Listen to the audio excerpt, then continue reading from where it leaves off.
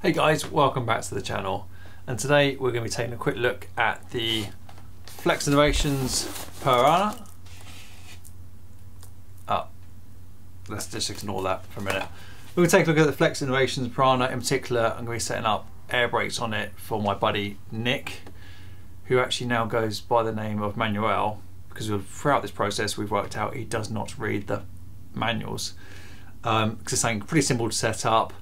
It might be a bit complicated if you're using Futaba, but I'll cover that anyway. So the idea of the air brakes is both the rudders will come in together when the throttles are idle to slow the model down. Let's get to it.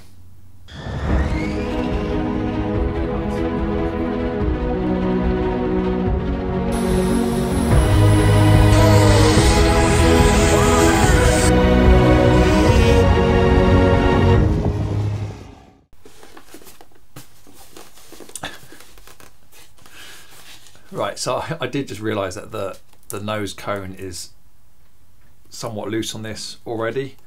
Now I could be nice, I could include that for Manuel and see if he notices that I fixed it, or I could just leave it loose to see if he actually bothers to watch this video. We'll see at the end. So quick look at the Pirana.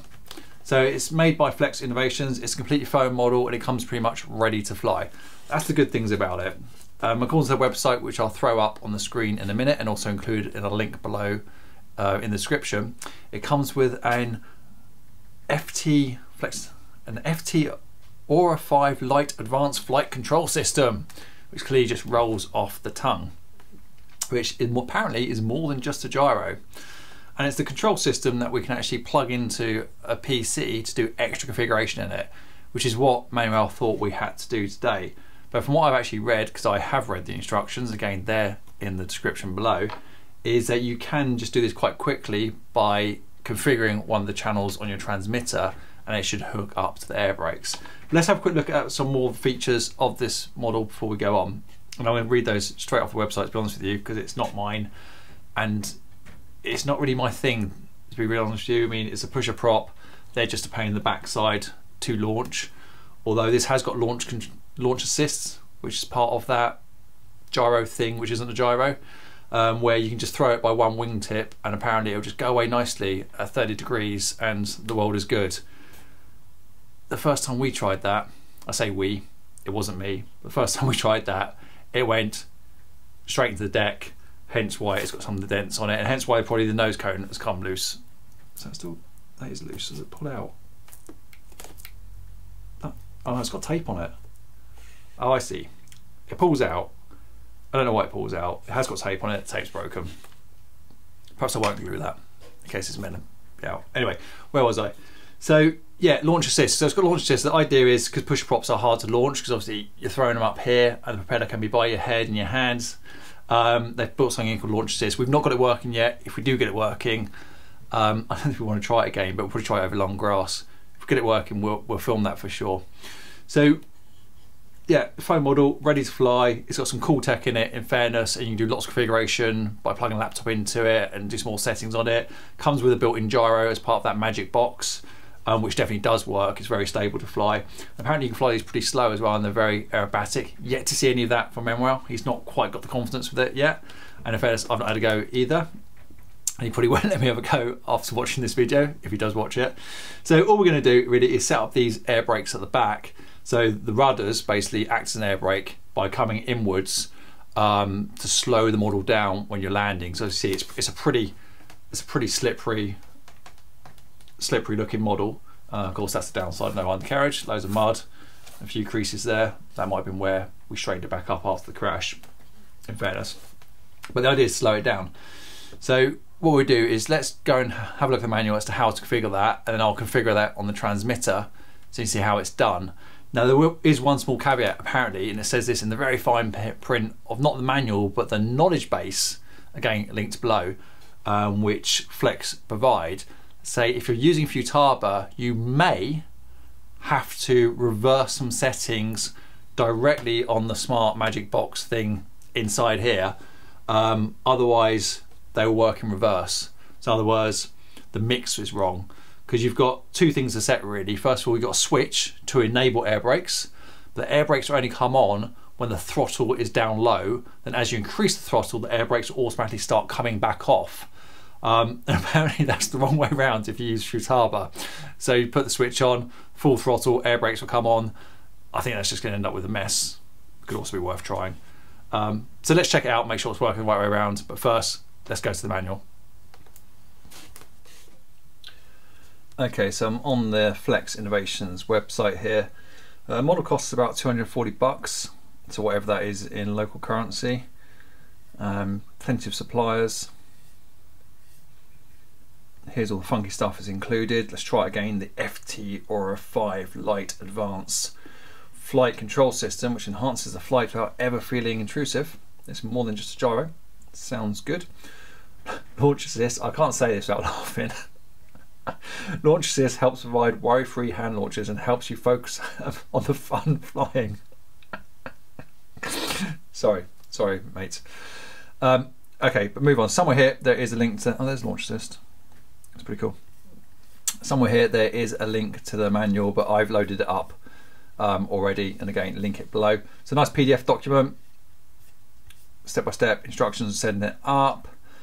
And if we look over here, we've got Launch Assist, page 21, trimming, quick change mode, page 23. So I guess, you know, if you just scan the TOC, the table of contents, you might not see brakes in there, but a quick search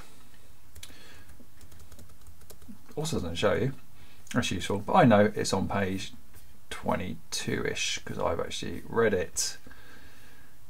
So there you go, air brakes. Level assist, no, we don't want that, we want air brakes. Air brakes are when both rudders deflect in opposite directions toward the centre of the aircraft, which causes drag and slows the aircraft down. The FT Aura 5 Lite uses channel 6 from your transmitter as an on-off switch to control the air brakes. While active, the air brakes are also mixed to the throttle, so that simply advancing the throttle will assign the rudders to neutral. Makes sense, takes air brakes off as you increase the power. Assign channel 6 to a two-way position switch in your transmitter if you wish to activate air brakes. So that is really all we should need to do, but we may need to do something different if we're using Futaba. Now no, it doesn't say anything about that in the instructions whatsoever. But Flex also have a wiki, so a knowledge base. Wiki stands for what I know is. That's what it used to stand for anyway. Tech nerd geek fact for you there. So yeah, it has a wiki, and on the wiki there's a whole load of stuff in here, particularly about the Pirana. And somewhere in here there's a little tiny side note that says, but if you want to use air brakes and you're using a Futaba transmitter, then you may have to go and reverse that mix condition, not in the transmitter but directly on that smart box. I'm just gonna call it smart box, it's just much easier for me. Is it there? No. Instruction manual, wiki, Aura, build tips, product page. Right, let me find it. Bear with. Aura config tool, latest updates. I did have it open. Flex Innovations. Yeah, see, it obviously is difficult to see. Difficult to find. How did I find it last time? Oh, I was reading modelaviation.com, who have done a really good article on the Flex Innovation Pirana, and a video as well. So let's link that below for you, so you've got all the details you want. Well worth a read. Oh, it was only $200 back then. Prices have increased. And in here, they mention the air brakes. See all this research I've done for Manuel. Assembling the Pirana, setting up the Pirana, sport mode, flight controller, air brakes. See, they mention air brakes here, but they actually tell you how to turn them on. Scroll back, it's not on the PDF. Let's go and search the wiki again. There was a side note for Futaba. Config tool, no, not that page. Printed manual errors, that's always good to know. Amendments, PNP server notice. Aha, there we go, I found it. Right, we'll definitely make sure this is in the wiki, it's in Pirana, it's in latest updates. And at the bottom there, there's build tips. And at the bottom of the build tips, there's one tip. Instructions for reversing the Pirana air brake mix for Futaba users. Crow and air brake mixing reversing for Futaba users. Typically it's preferred to connect your throttle servo lead or ESC, blah blah blah. Anyway, I'm not going to read all that out, but this is what we may have to work through. So what we're going to do, let's just get the transmitter on, get it configured for the model. Need to bind the receiver, and then we'll just go ahead and we'll configure channel 6, and we'll just see which way around this air brake, whether the mix is working or not. Does it work on idle or does it work on full throttle? If it doesn't work, then we'll go into this guide here, which seems to have about 1,000 steps. Oh no, I exaggerate. It's got a few steps, where you basically connect the flight control unit into your computer using some of the software that they provided, and then you tweak a couple of settings here, which just change the master channel and change the slave channel, the way that the positive negative way the mix is going. Don't worry, I'll cover that in more detail if we get to do it. I might just do it anyway for those, in case some of you do just come up with it. Yeah, let's do that. Let's pause there. Let's get out the transmitter and see if we can just bind channel 6 to a switch. Simple as that. Okay guys, I just thought I'd show you this. So I've just got the transmitter out, like I said, and I thought, just simply bind the transmitter to the receiver, because this is obviously my transmitter and not Manuel's transmitter. And Christ, first of all, I had to work out how to take the hatch off. Okay, that was me being stupid. Then you have to unscrew the back end. So okay, the receiver's obviously clearly under there. No, the receiver's not under there. The receiver is actually underneath the ESC, which you can probably just see through that gap there. So if I really got to take out these plates by undoing those 5 screws, disturb all that ESC, disturb all that cabling there, just so I can bind it, and then he's going to have to redo it as well. Oh well, is what it is. Let's crack on. Right, so bit of a mess. I've had to take canopy off, fine, unscrew the back end, you've seen it already. I've now taken the plate out with the 5 fixing screws, which can't come all the way out because it's connected into the LEDs, but I found the little receiver. There it is, little S-bus receiver, very nice, very tidy, and that's the link switch I want. Can you see that? Yeah, just in there somewhere. So I can now link it to the transmitter. Now this is absolutely typical of our hobby, a 5-minute job. Oh mate, can you just set up my air brakes for me? Yeah, no problem Manuel, that'd be absolutely fine. Half hour later, we haven't even done the job yet and the model's in bits. Let's get it linked. Okay, so the first thing we're going to do, according to the manual, is to assign channel 6 to a switch. So we do that just by selecting linkage menu, go into function, and it doesn't really matter what the function's called. I mean, I've set it to flap, that kind of works. Hit the control here and assign to a switch. So I'm going to use SC.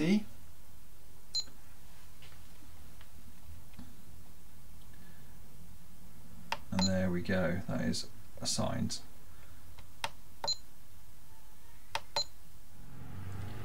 Okay, so now we've done that, we need to power up the model and use these 2 tiny buttons, which I'll show you in a minute, to put the what the hell is it called? The magic box into a particular mode, and then tell it to activate the air brake, and then tell it to save those settings. Without doing that, it's just simply not going to work. So let's do that now. Let's plug in the 6S. I have got the motor disconnected at the moment, just for safety. Let me zoom you in. See if we can see those little tiny buttons on the screen. Oh, no, too far. Slow down. Get a bit of focus.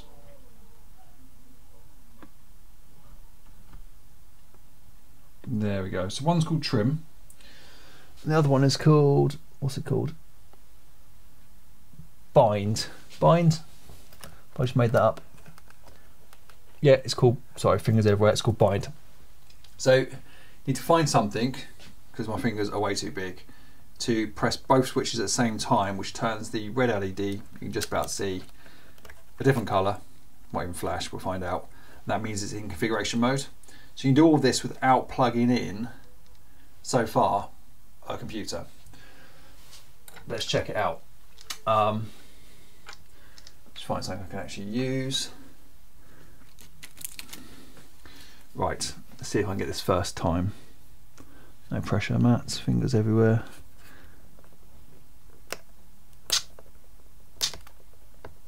Oh no, that was a bit dodgy. Try again. 1, 2, okay. It's gone flashing blue. That feels about right.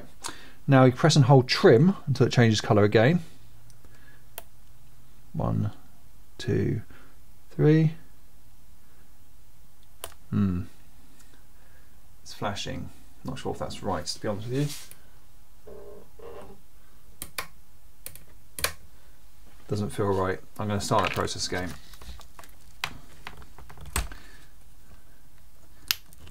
Just unplug it so it doesn't save anything. Let's check it's all on. Yeah, she's on. Right, okay, let me try something. I'm going to use a screwdriver tip and just be really careful not to touch the circuit board, because that'd be a bad thing.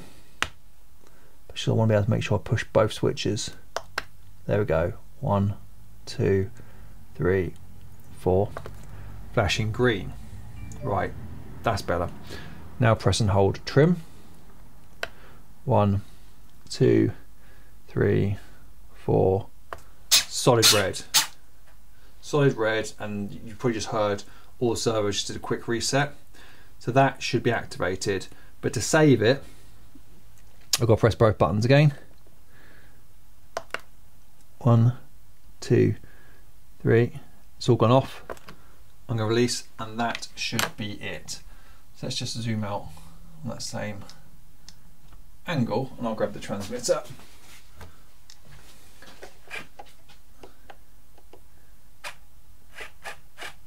That's right, ailerons up, down as well.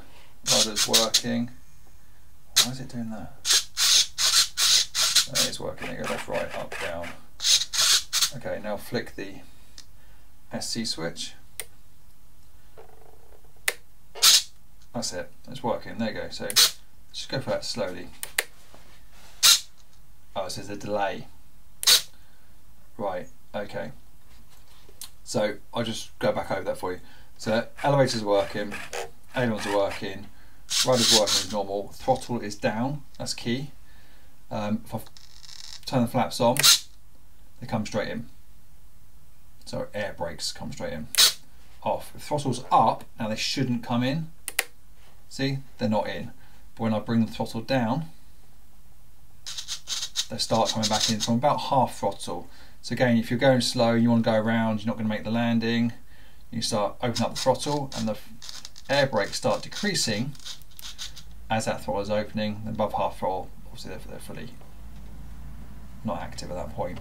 Bring it back in, and that's full air brake. And then of course it's also on the SC switch. Off completely, on. Obviously when they're activated, the rudder still works. You can still get some movement. A bit left, just releasing it, releasing the far side one, but increasing the near side, and right doing the opposite as well. So that is really jobbed. So what we'll do is we'll just recap that quickly now for you, because it wasn't straightforward. It took a bit of time messing about, but the trick really was making sure it was activated here and also assigning it in the linkage function menu and assigning the SC switch here. So guys, that's about it for this time around. Now I do appreciate I did say that I would plug this in, plug this in to the PC and show you all the advanced stuff you can do through the software, but quite frankly I don't want to. I don't want to because the software is only PC and they've not written a Mac version. I mean, come on guys, it's 2023. Sort yourself out. You need to have Mac software as well nowadays. So I'm not going to do it. End story really. Hopefully you have found this useful though. If you do want to set this up for crow breaking, then it's just a case of messing around with the buttons on the Magic Box, whatever it's called. But overall I think the model's pretty good. We will do a follow-up video on this, flying it. We're going to try the hand launch as well. We're going to try this breaking out down at the field to see what that works out like. So make sure you please like, subscribe, hit the bell for notifications so you get the next video. So you get the notification of the next video. That makes more sense. Cheers guys, see you next time around.